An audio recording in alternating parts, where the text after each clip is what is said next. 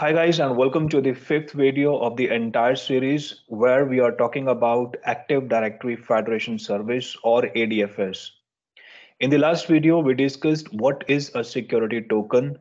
We discussed what is claim, what is claims-based application, and why you should choose claims-based identity option for your organization.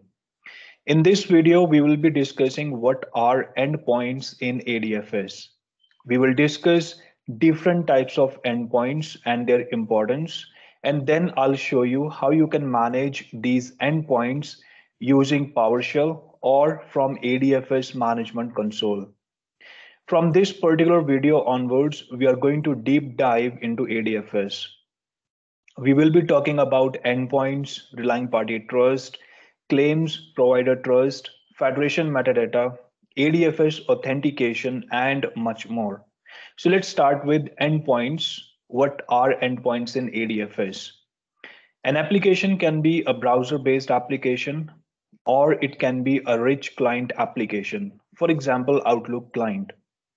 That means a user can access this application using either a web browser or using Outlook client. And if this application is integrated with ADFS server, then ADFS server should be capable enough to receive all types of applications request. It should be able to receive the request from web-based applications and from rich client applications as well. But how ADFS server will identify that the request that he is getting is coming from a web-based application or it is a rich client application. ADFS identifies these type of requests with the help of endpoints. When we install ADFS, few endpoints are created automatically.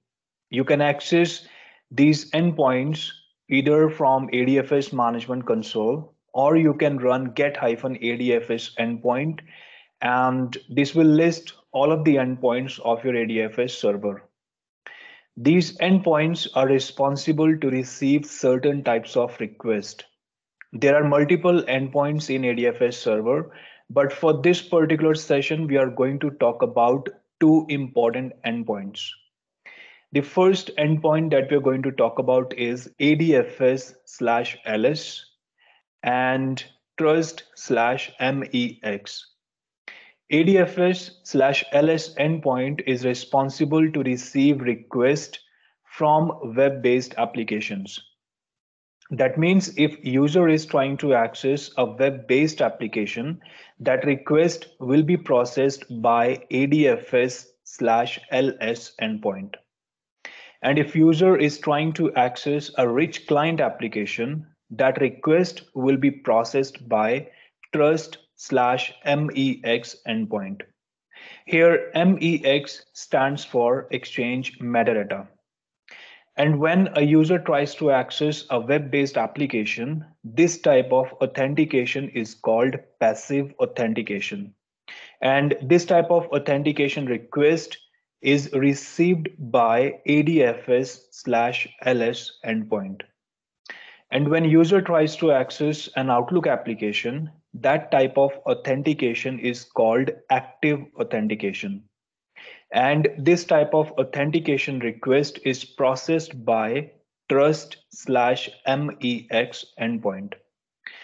If you check these endpoints in your ADFS server, you can see that these endpoints are secured with HTTPS. That means any communication that is happening on this endpoint is secured. And these endpoints are secured with the service communication certificate of your ADFS server. I will show you this practically as well. The next part that you see in this endpoint is the federation service name of your ADFS server. And next to the federation service name is the URL of the endpoint that is responsible to receive certain requests. First, let me show you how you can access or manage the endpoints from ADFS Management Console. If you want to open ADFS Management Console, you can go to Server Manager. go to Tools, and then click ADFS Management. From ADFS Management Console, go to Service and then go to Endpoints. On this particular page, you will see the list of all the endpoints. Those are available within your ADFS server. Now, the first thing that you will see is enabled. If you see yes next to any endpoint under enabled, if it says yes, that means this particular endpoint is enabled on this ADFS server. Now, what does it mean? This ADFS endpoint is ADFS/ls. That means this endpoint is responsible to receive requests from the web applications. Now, if I disable this endpoint, now this endpoint will not be able to receive any request from a web-based application. Whenever you enable or disable any endpoint, you need to restart ADFS service. For this, you will go to services.msc. And the first service that you see here, Active Directory Federation Services, you just need to restart this service so that these changes can be replicated on the Windows, your ADFS server. Moreover, if you have multiple ADFS servers within your farm, let's say you have 5 ADFS servers in your farm and you are enabling or disabling an endpoint, in that case, you need to restart this service on all of the ADFS servers. Next is proxy enabled. We will talk about proxy server later, but for your understanding for this particular video, proxy server or ADFS proxy server is which is responsible to receive requests. Those are coming from the external network. We do not publish ADFS server to the internet. So that means any user who is trying to access an application from external network, his request will not reach to our ADFS server. That is the reason we deploy ADFS proxy server. So proxy server will receive the request, then it will forward that request to the ADFS server.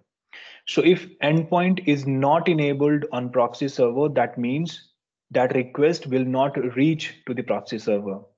Now here you can see this endpoint is enabled in ADFS server, but this endpoint is not enabled in proxy server.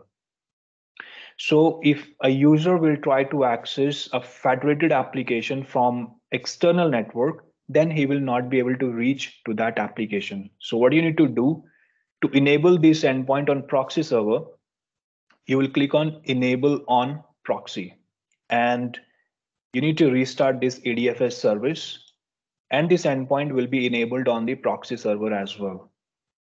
In the same way, if you want to enable this endpoint on ADFS server or on proxy server, you can click on enable and these endpoints will be enabled. All these endpoints are secured with the service communication certificate of your ADFS server. Let's go to PowerShell and let's run get-adfs endpoint.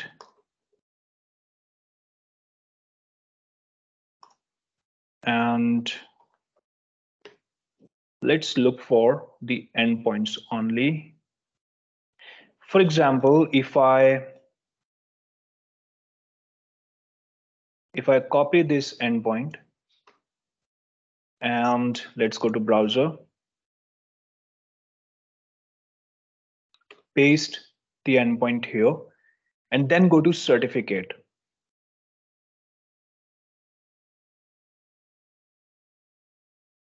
Let's go to details and go to thumbprint. The thumbprint of this certificate starts with 69, ends with EF.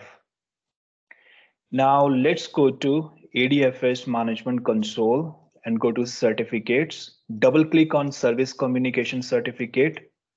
Go to details, go to thumbprint, and here you can see starts with 69, ends with EF. So this service communication certificate is used for securing the endpoints on your ADFS server.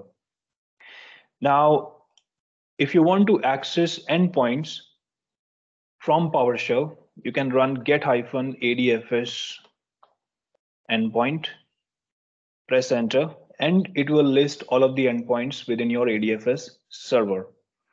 Now, let's say you want to enable or disable a particular endpoint, or let's say this endpoint is disabled, so let's enable it. From PowerShell also, you can enable the endpoint on the ADFS server, and you can enable it on the proxy as well. So let's say you want to enable this particular endpoint. Copy this endpoint,